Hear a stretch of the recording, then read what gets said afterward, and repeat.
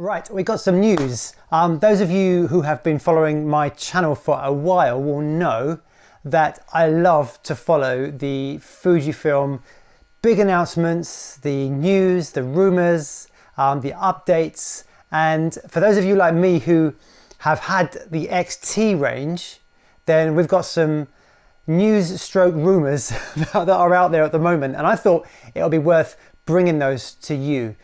So yeah, let's talk about them. Oh, before we do, let me just tell you, my new presets are out. They're called the Solace presets and they are linked below. They're currently on half price. So if you love black and white like I do, and you really want to improve and grow your black and white photography and just enhance that, then I've released 60 presets that will help to really bring more atmosphere and texture to your photography. So yeah, do check those out and make the most of that half price deal. Now, okay, so let's start with the X-T5. Now, ever since the launch of the XH2S, there's been a lot of speculation about what the X-T5 will look like. Now, initially, we had the kind of rumors circulating about will the X-T5 have a PASM dial? Well, as far as we can tell from what's been said by Fujifilm and also from the rumors, they're saying that, like we said before, they're still going to release the cameras with the original kind of dials on. So people like me who like the retro look and like that kind of style of camera will still be happy. But it looks like the X-T5 is not going to have the stacked sensor. Now, those of you who are familiar with the XH2S, which is the current newest model out now, it has a stacked sensor, which makes basically two sensors, which basically means that you've got a much faster processing. You've got really high quality autofocus. You know, it's an amazing system, the XH2S. And from what we can tell, it looks like they're not going to repeat the S and the ordinary in the other ranges. That looks like it's just going to stay with the XH line. Now, if that's the case, then all the other cameras are only going to have a single non-stacked sensor, which means what will they look like? Well, the rumors suggest they're going to have a 40 megapixel sensor. So that's a lot to get out of a APS-C sensor. So that, you know, that would be really interesting to see how that performs and what it's like. I would imagine that's as much as you can push an APS-C sensor. But yeah, some of you will correct me if I'm wrong. Now, the other thing they're saying is there's not going to have a battery grip option on the X-T5.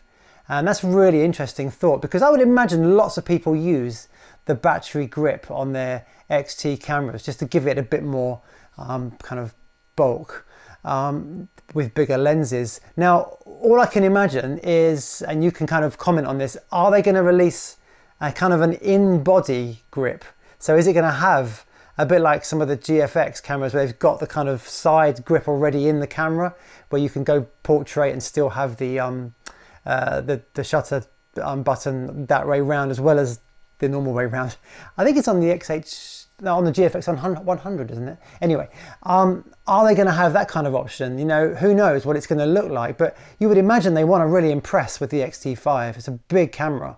I would imagine it's going to, in my opinion, I would think the X-T5 would be a better release than the XH2.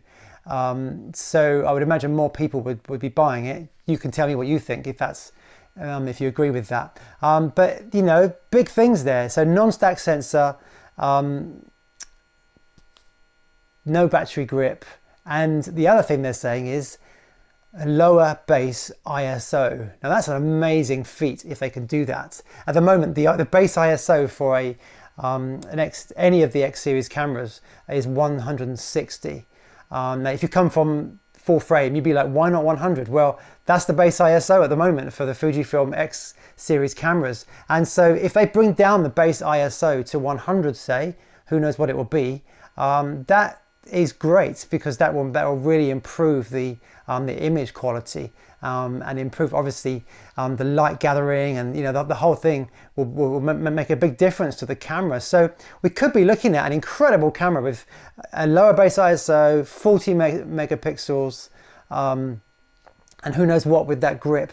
Now I think we're going to find out. My hunch is we're going to find out about all of this, at least I hope, on September the 8th. Put that date in your diary, because it's the X Summit is coming on September the 8th. There'll be a lot more rumours by then. There'll be loads of them. And you can, like I do, just keep checking Fuji Rumours website. And they seem to have amazing sources of information and continuous news and rumours.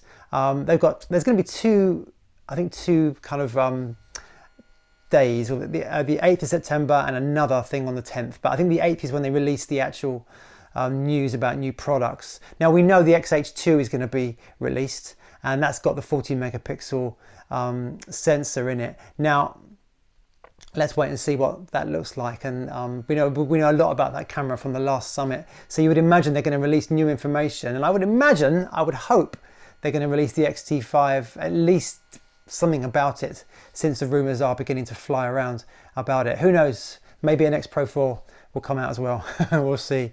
But anyway, let me know all your thoughts. This is a great time to just speculate and see what's coming. So it's huge news from Fuji, because the X-T5 is going to be a massive camera. But yeah, let's wait and see. Let me know what you think. Cheers. Don't forget the presets, and Patreon's down there too. Anyway, I'll see you soon. Bye.